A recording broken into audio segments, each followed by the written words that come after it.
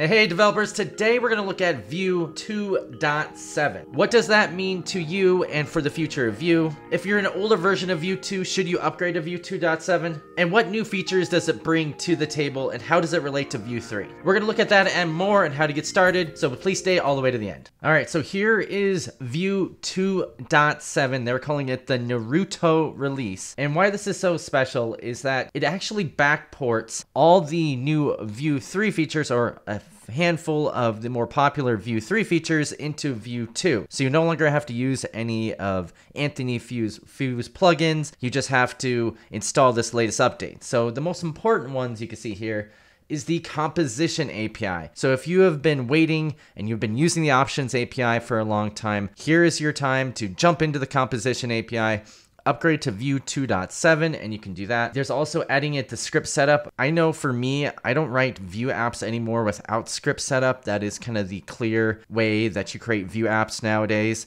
It's a little bit more messy, I would say. In the options API, you knew exactly where to put everything, but now with the composition API and with script setup, you're kind of left to organize your script setup the way you want. But I think it has so much flexibility. It's just easier to use. I really like it. And then also adds CSS vbind. And now it added some other APIs like this define component, which improves type inference. So one bad thing about Vue 2 that a lot of people complained about is that TypeScript support was lacking. But now with Vue 3 and now with Vue 2.7, this is becoming much more easier to add TypeScript in. You don't have to add in some third-party libraries to do it. It also adds in uselots, use adders, set, delete, next tick, emits. And then it also gives you a couple of warnings on differences between Vue 2 and Vue 3, and that you have to be careful on the way you use it.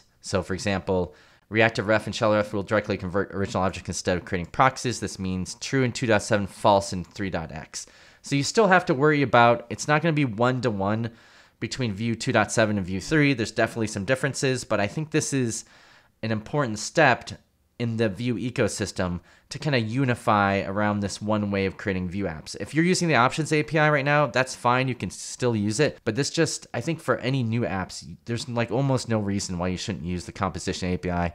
And in my opinion, script setup. Hey, we're going to get back to the video in 1 second, but I just wanted to thank one of the sponsors of this video, and that's this Learn Python. It's a nursery rhyme and fairy tales book. It's basically to teach your kids how to code. I got this sent to me by the author, and I just wanted to say this is a really cool book. I did it with my kids, and it's kind of a neat way to teach them how to code. It gives you like examples of code to write, and then it also gives you like a little nursery rhyme and it explains exactly what the code is. So it has really cool pictures. Check it out. I'll put a link in the description if you guys want to look at that. Thanks. So another few things I mentioned, there's an upgrade guide here. So this build I think is perfect for those who are still on Vue 2 that have not upgraded to Vue 3 yet and want to kind of upgrade to the latest version of Vue 2 and then get some of those features in there. And like I said, you don't have to install any plugins or anything like that or additional libraries. You just get this all built in. And so if you install Vue 2.7 and then start converting everything over to the Vue 3 way of doing things with script setup and composition API, that upgrade will be a little bit easier for you. You're definitely going to run into problems with the upgrades from Vue 2 to Vue 3. I've heard many stories. I've been involved with it.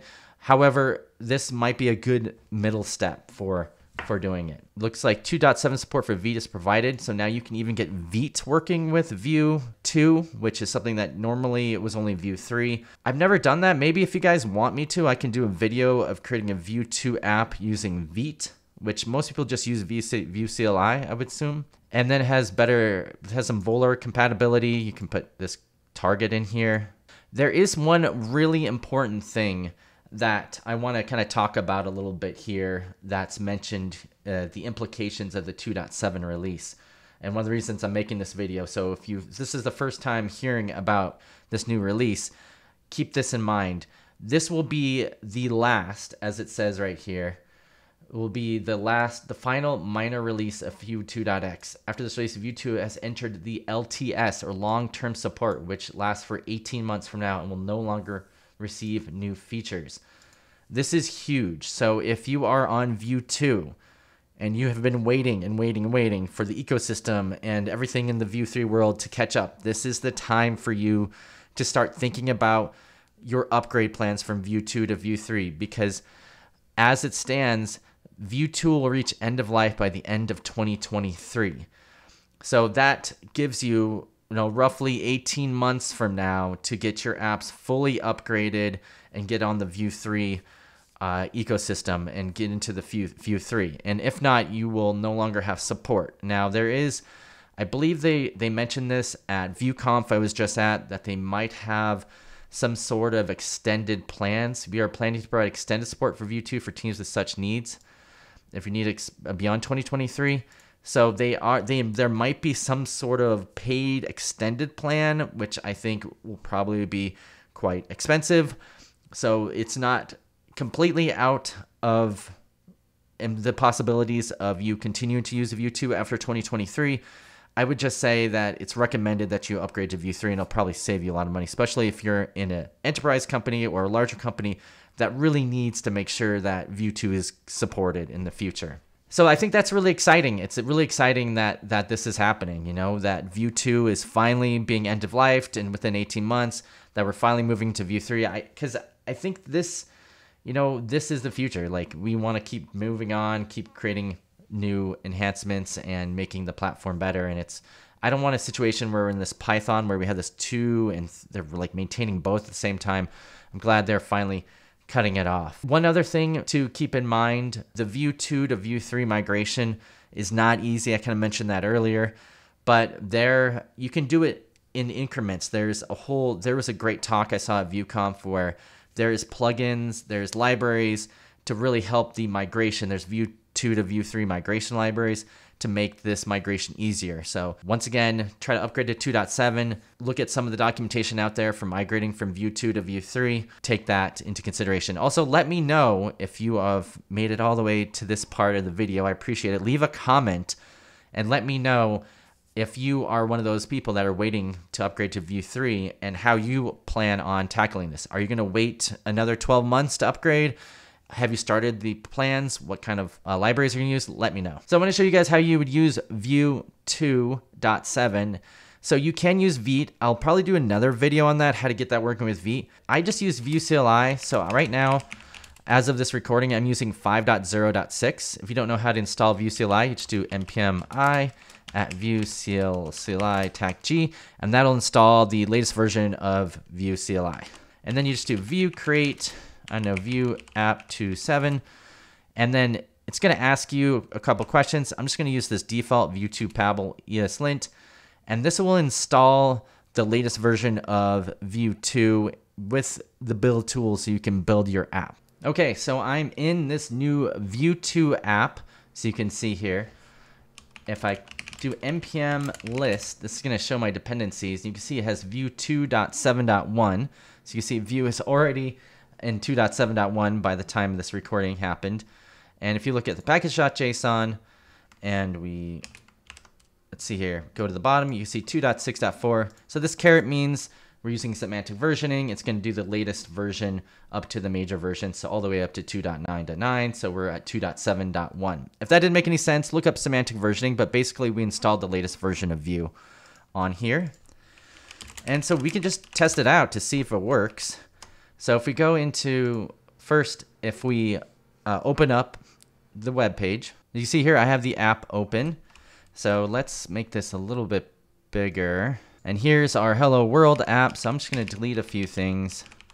And I don't even want this Hello World script right here.